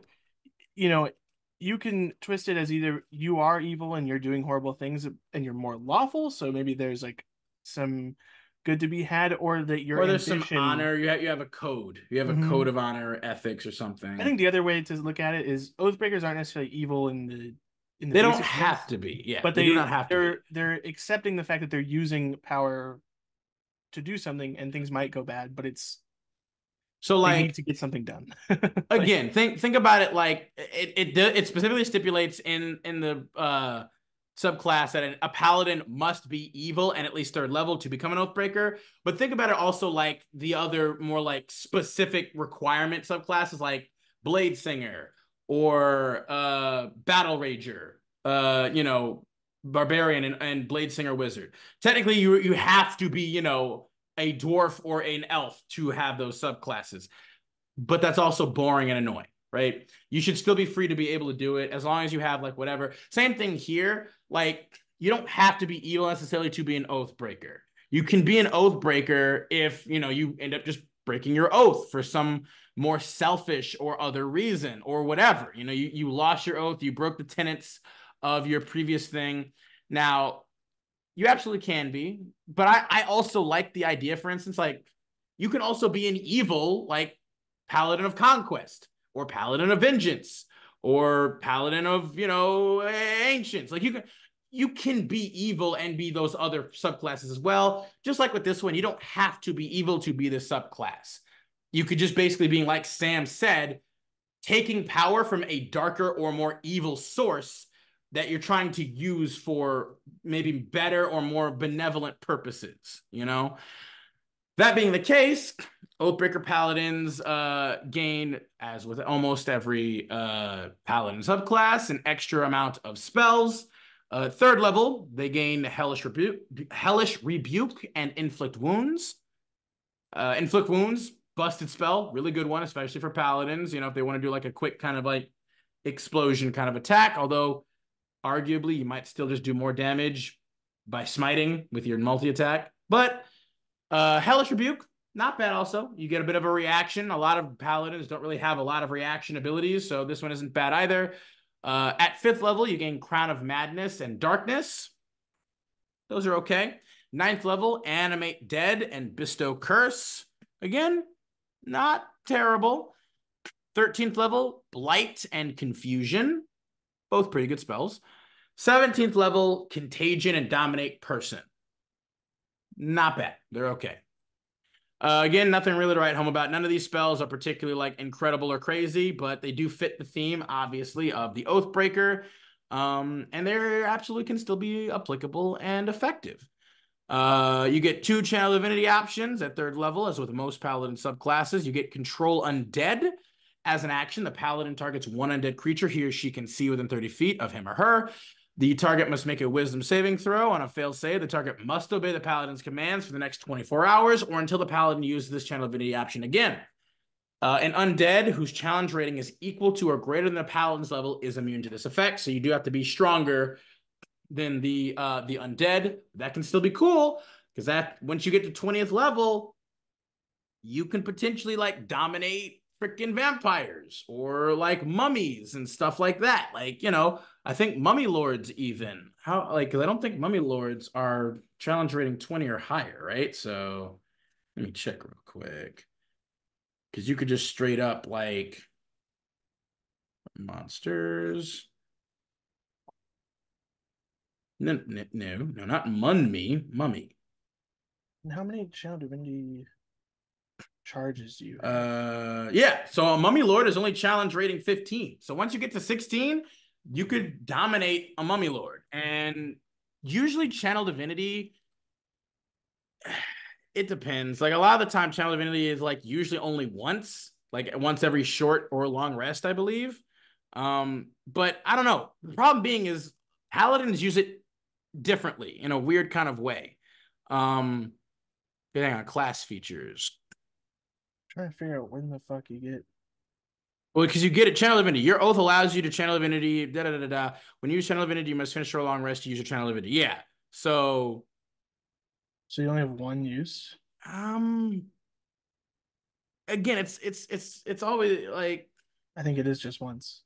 I mean, it might be 2 because you have 2 separate effects. Like technically, I believe like I think for clerics, it's usually just once. Like you have to choose one or the other, but then because it says when you channel divinity, you choose which option to use. You must then finish a short or long rest to use your channel divinity again.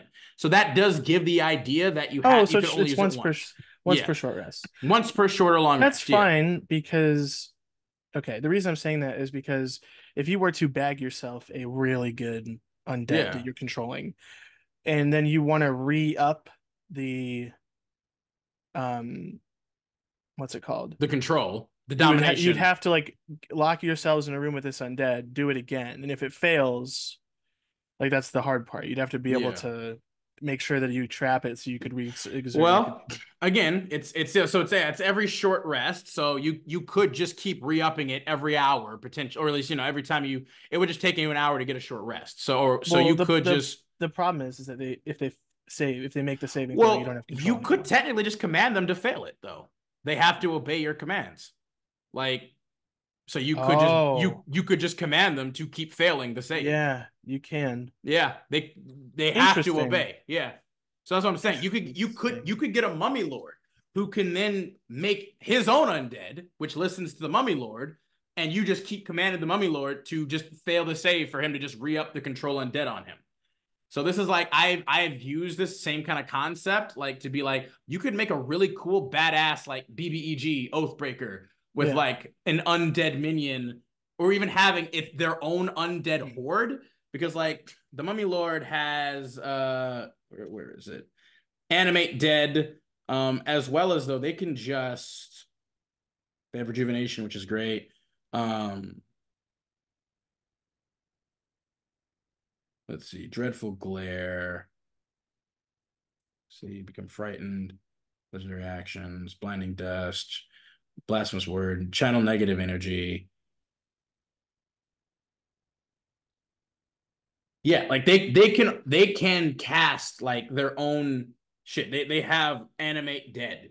So they can also just make their own undead. Divination, guardian, dispel magic, hold person, silence command. If they have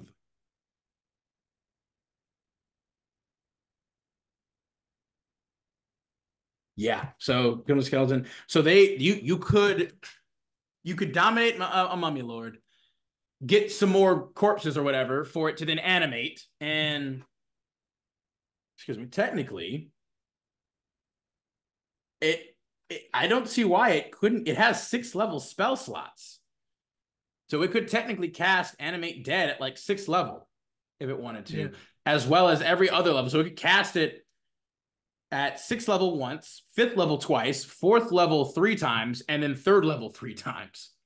So you could create either some very powerful undead minions for the Mummy Lord, or just make a ton of like skeletons and zombies. Like literally have your own little undead horde. And then the Mummy Lord would just have to take a long rest to then get back its spell slots. You could take a long rest. You could command it to fail the save of your controlled dead again that you just get back, and then just do it over, and then just do it again to like maintain control of those undead. Because what? Animate dead lasts for 24 hours, right? Yeah. The undead creatures are under your control, are under the Mummy Lord's control for 24 hours.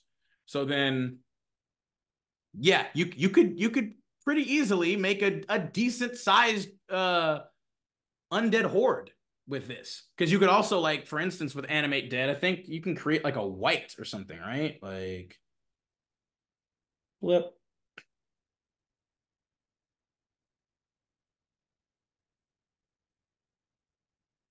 Oh no, no, you can just make that. That's a higher level ability. I'm sorry, that's create undead, right? Animate undead is you can just basically have a lot of undead, either a lot of zombies or a lot of skeletons or a mixture of both. So yeah, you can just create an undead zombie slash skeleton horde with this, which is that's pretty cool. Like for a channel divinity, like, and obviously you'd have to be 16th level at least for this to work, but still, if you are in a campaign where you are fighting undead, you also get a certain ability. Your aura affects undead, making them even more powerful and stuff too, which we'll get into now, as a matter of fact, or a little bit later. So that's actually only one of the channel divinities is control undead. The other channel divinity is dreadful aspect. As an action, the paladin channels the darkest emotions and focuses them into a burst of magical menace. Each creature of the paladin's choice within 30 feet of the paladin must make a wisdom saving throw if it can see the paladin.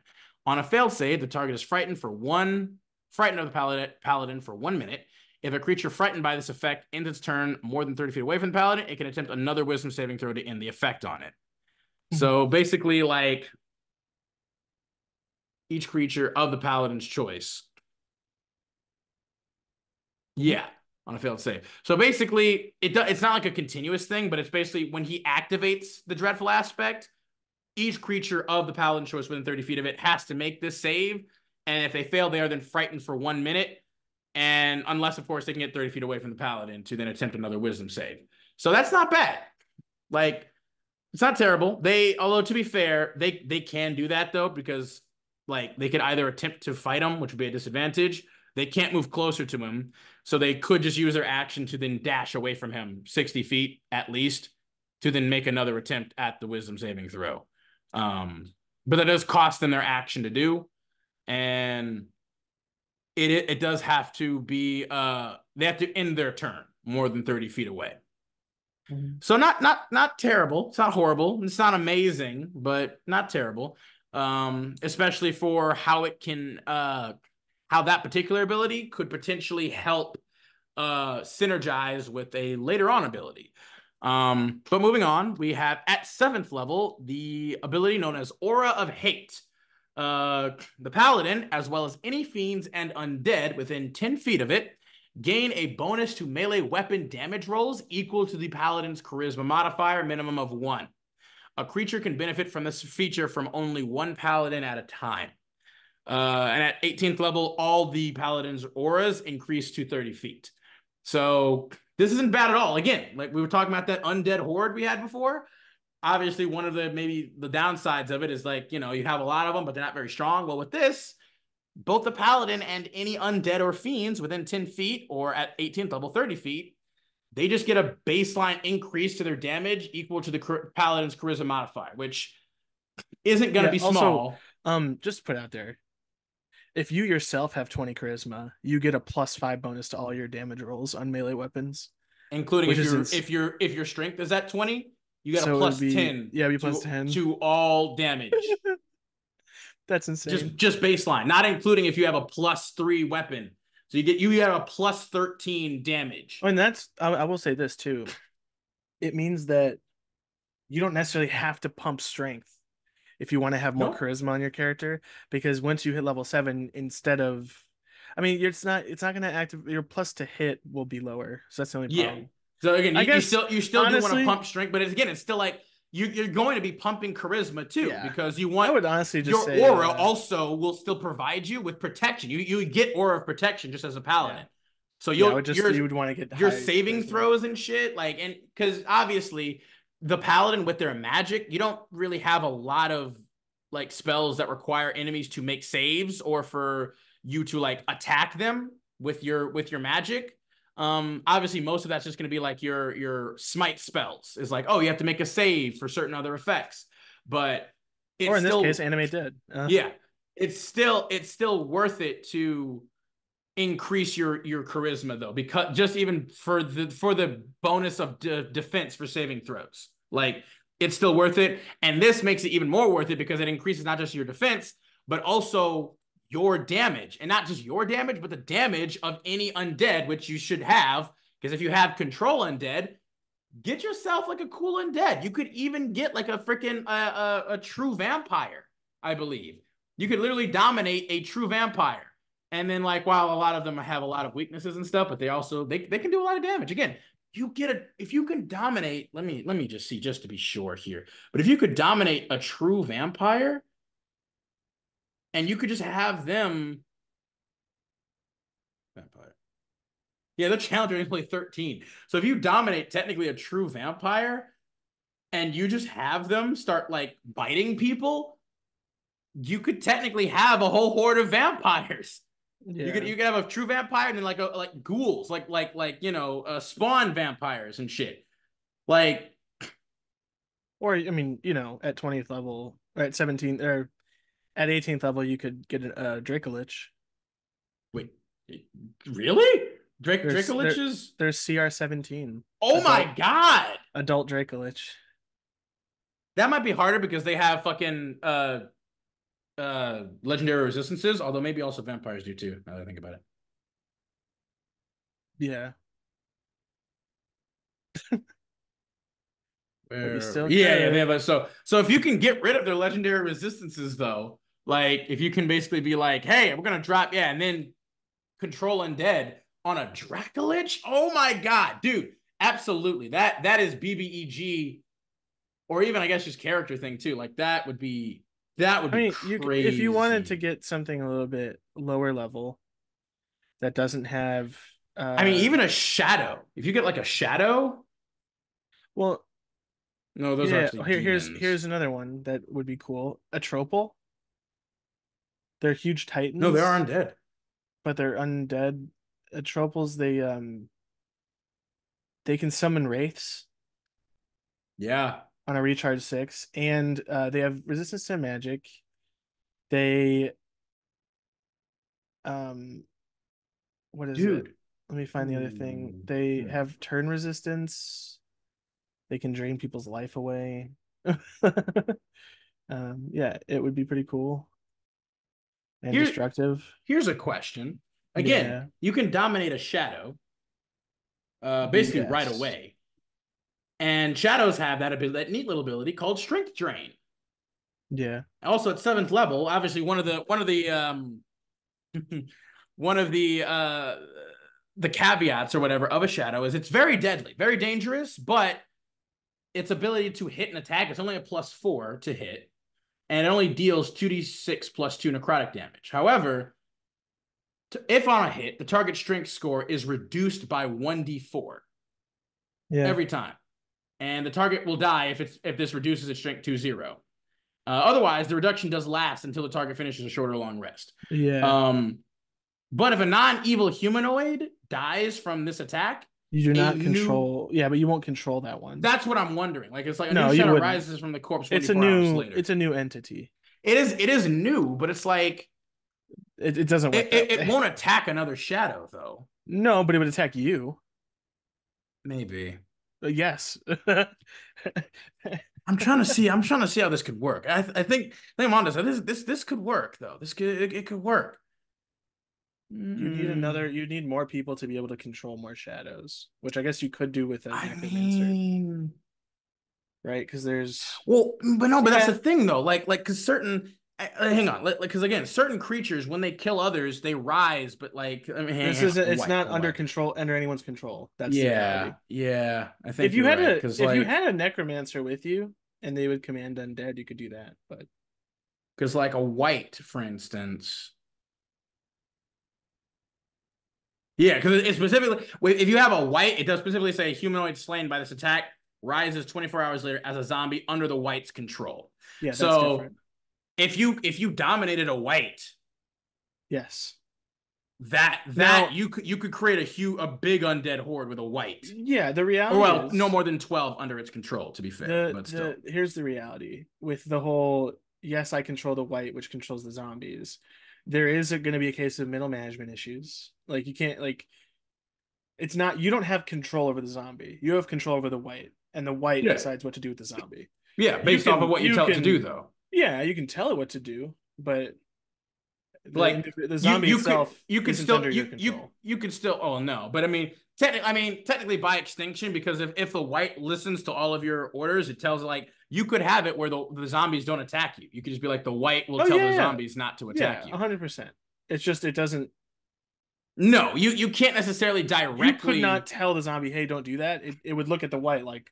Yeah, But yeah, for all intents and purposes, you I would be mean able yeah, it would still to. work. Like I'm trying, like hang on. I wonder if with the zombie lord, like because animate dead I think it only allows you to control zombies and or Skeletons. skeletons. You can't. No. You wouldn't You're be looking able for to. create undead Yeah. Well, is because the I'm like, higher because one. that would yeah, because that's one that allows you to create either like ghasts, ghouls, and whites. Yes. Um. Oops. I mean, I guess still like It's a 6th level spell. yeah. I was gonna say like technically, you could have your mummy lord learn it because it has six. I don't think It, monsters can learn new spells though. I mean, but well, mummy lord potentially could like it's because I it's guess. not unintelligent. Like it's literally well, it's not super intelligent to be fair, but I don't think any DM would uh, yeah, I doubt that they would give you the option to add spells to your mummy lord. maybe. There also he has cleric spells. Well, but that is a cleric spell though too. Yeah, I Uh, guess create undead is like a cleric spell. create undead is a clear spell. So I mean, Yeah, it's but like I doubt that's he'd be able to also learn new that's also spells. another reason why it's like it's because it's not even just like learning it. It's like as a cleric, if he's using cleric spells, it's like they have access to all spells, technically speaking. But I don't think the mummy Um, lord's actually a cleric anymore.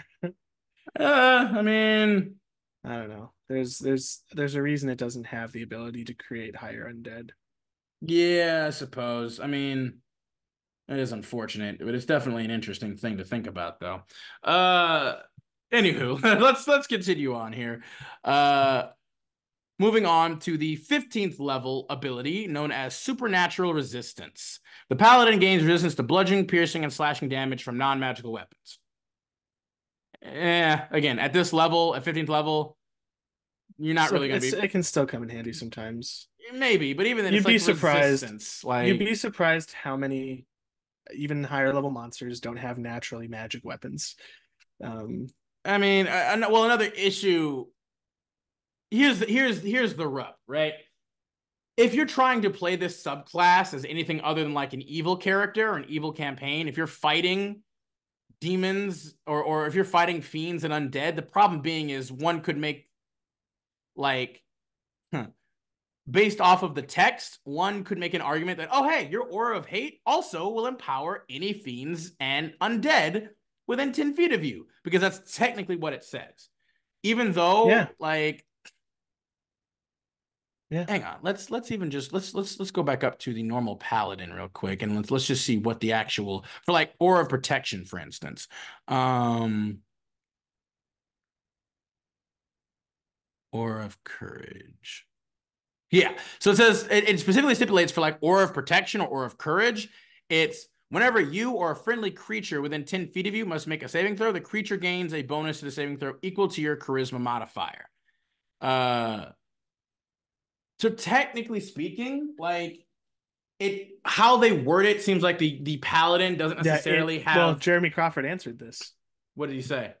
It benefits the fiend or an undead whether or not the Yeah. creature is friendly toward the paladin. Yeah. So point being is with the paladin, like that's a huge aspect of like, well, if you are facing any of these creatures, it also apparent will benefit them. Meaning, if you're trying to be like a good campaign, or heck, even if you're just in a bad campaign, you're facing off against undead or fiends, it does also benefit them. Which that's not awesome.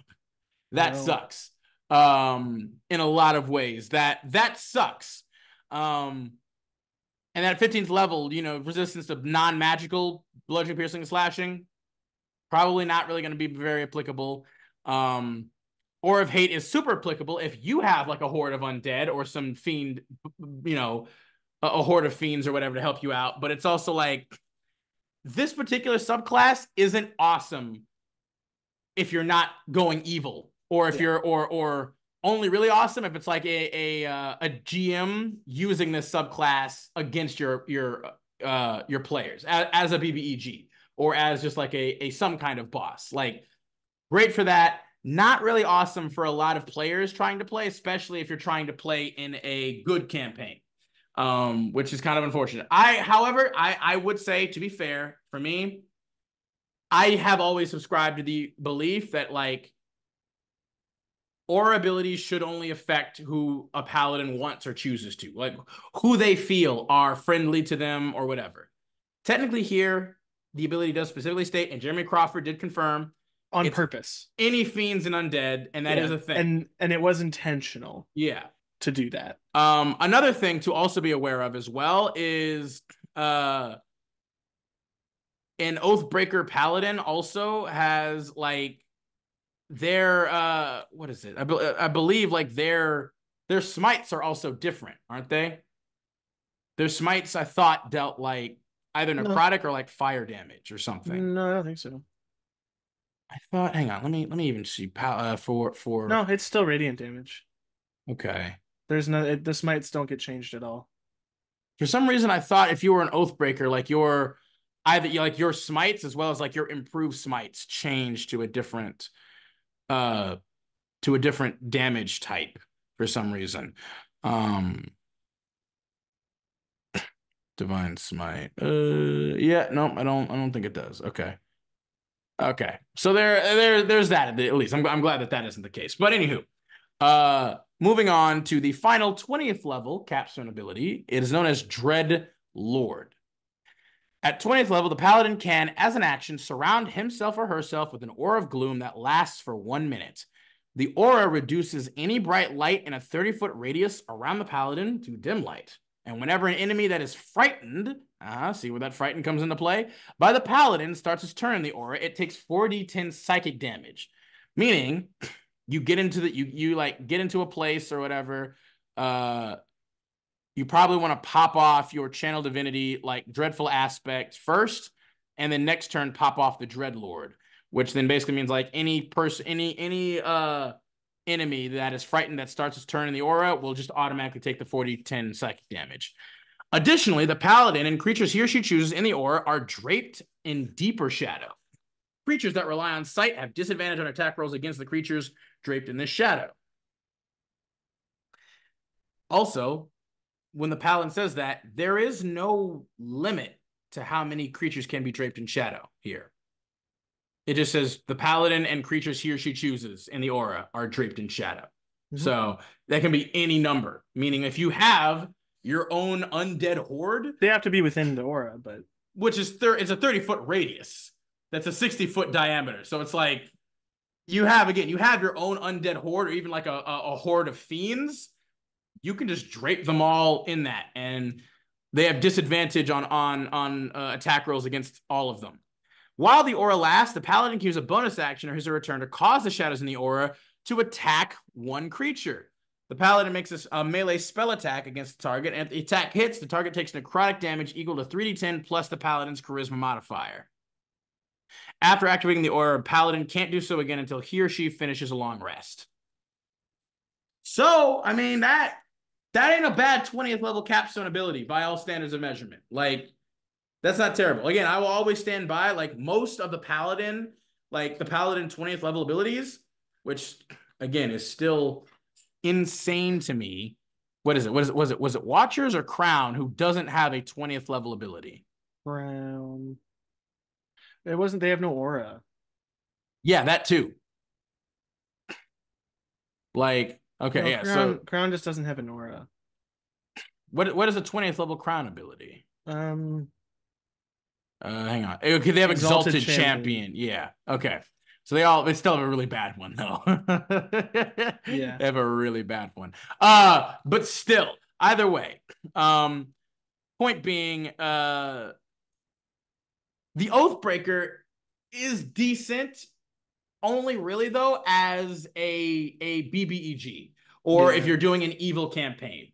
That's again why this particular subclass, even though it's technically an OG subclass, it was one of the first, even in the player's handbook. It wasn't listed as an actual like player subclass initially. It was listed in the back of like the player's handbook as like an evil BBEG like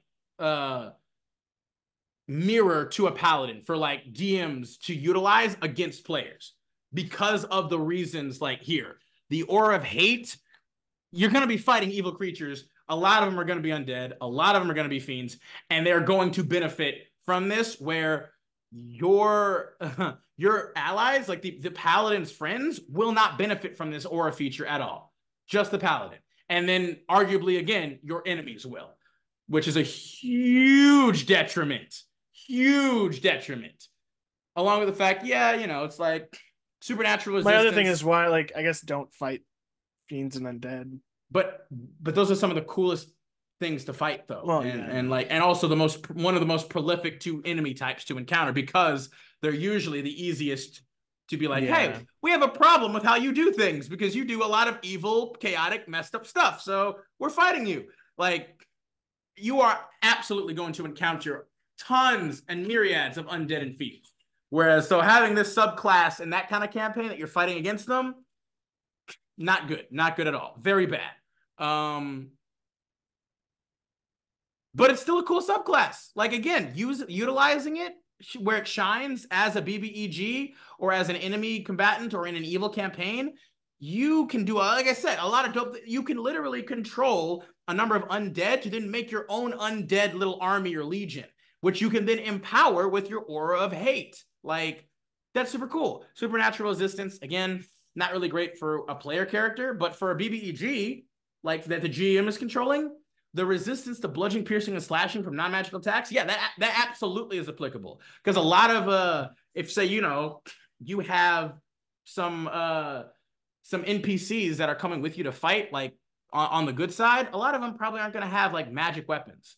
So this makes it like, oh, this entity or this paladin is an actual real threat because he takes so much less damage from any of these normal mundane people. So that's why it's like up to you and your party to deal with that. Or as an evil character, you have less to worry about in terms of like more mundane evil. Like you can do a lot more like overtly evil stuff in like a city or whatever, because guards and stuff mostly are not going to have magical weapons to deal with you. So you have even less fear of them in regards to this. And yeah, so it's just like, it's a cool subclass and super flavorful.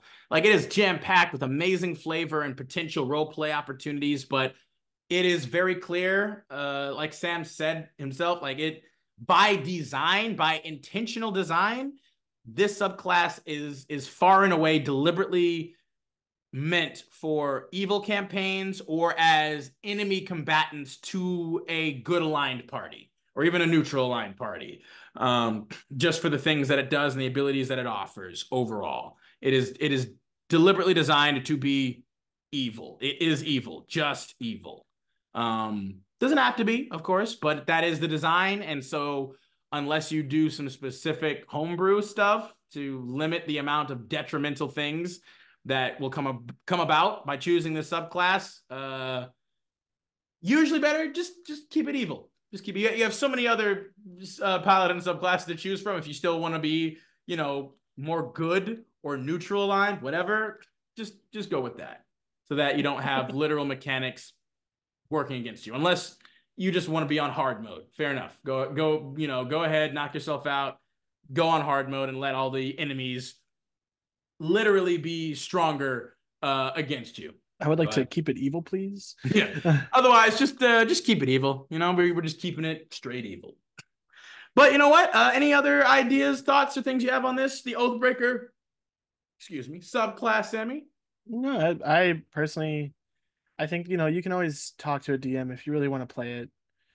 There might be a way I mean, how I to feel convince about them it. to be like, hey, actually can like it works this way so I can still play in a I normal mean, I feel party. like the easiest fix is just be like, the paladin can control who his aura affects. Is like that's kind of how I always feel about it. That's how I usually play it. Like even with like in a good campaign with a quote unquote good paladin, I'm still like you choose who your aura affects, even among a group of so-called friendly, individuals or friendly creatures or whatever.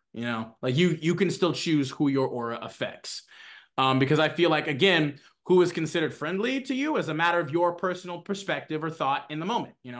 If a person who was friendly a second ago comes off as maybe being a little bit antagonistic or shitter or whatever, or trollish, you can be like, I don't really view you as being friendly right now. And so the aura would not necessarily affect them, So, but with this one, obviously, it's a little harder because it does specifically stipulate that it is any fiend or undead in the aura, whether they're friendly or not. So that it would take a little bit of deliberate conversation with your GM. But obviously still easiest fix is just being like, you know what? You control who your aura affects at any given time.